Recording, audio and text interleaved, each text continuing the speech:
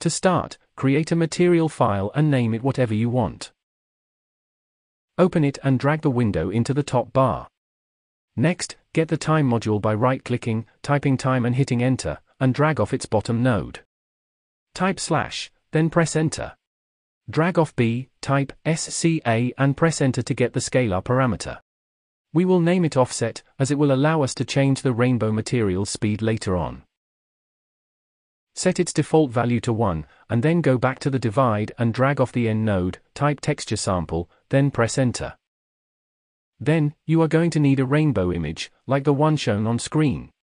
You can screenshot this one, or check the description where I'll leave a link to it. After you have the image, go back to the other tab on the top. Make sure the image has a different name to your material, then drag it next to the material in the content browser so it will be in the same folder. After it has successfully imported, go back to the tab you were on before. Make sure you have the texture sample node highlighted, and click the drop-down menu that's underneath Material Expression Base. Search for the image you dragged in before, then click on it. Finally, connect the RGB node from the texture sample to the base color in your texture's main module. And there you have it, just don't forget to hit the apply button at the top. Hope this tutorial helped you make your own rainbow material.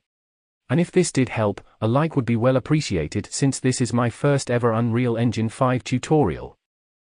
Thanks for watching. Oh and no, this isn't my real voice LOL.